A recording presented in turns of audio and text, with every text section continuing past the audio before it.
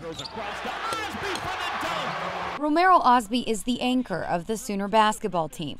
He's leading the team in scoring and rebounding and serving as team captain. He's arguably the team's most valuable player. But to Romero, his most important role is father and husband. Some days you just can't believe that came from you. Like, you know, God gave you a child and, you know, it came from you. And it doesn't take long for one to see just how much his wife Shalonda and daughter Sanaya mean to him.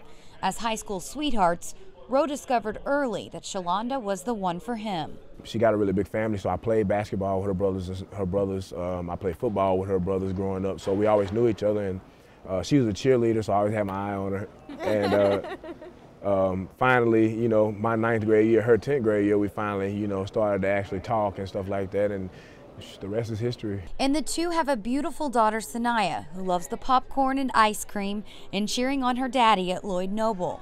But Romero admits balancing having a daughter and a college basketball career hasn't always been easy. It was really hard when she was an infant and when she was around 1 year old, but now that she's gotten older, it's a little bit easier. And it's always great because I got a good wife.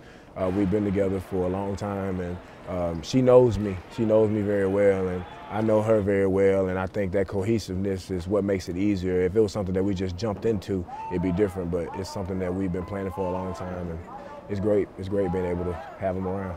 She gets excited. She sees Ro, and she has a little chant. She says, "Go, Daddy, go." Go, Daddy, go. Go, Daddy, go. When we see him on TV, like if they're at away games, she gets really excited. She'll stand there and watch, and she'll like, "Mom, that's Daddy," and then she'll run away and go watch cartoons. When Romero went through some struggles before transferring here to Oklahoma, Shalonda stood by him. And now during his senior season, Ro couldn't be happier to have Shalonda and Sanaya right by his side while he's playing the best basketball of his career.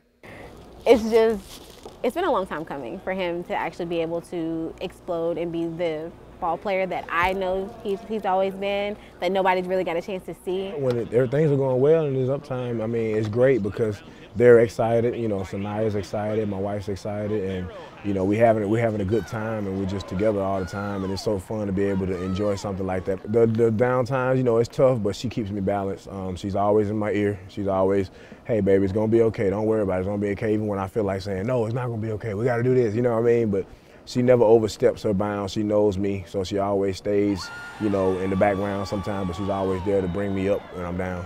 I just try to support him and just tell him, hey, everything is good. If he's like, "Oh, I missed this free throw," I'm like, "Well, you got a nice dunk." Romero and Shalonda balance each other. They motivate each other. And most importantly, they love and support each other. I'm so proud of Ro. Don't make her cry, please.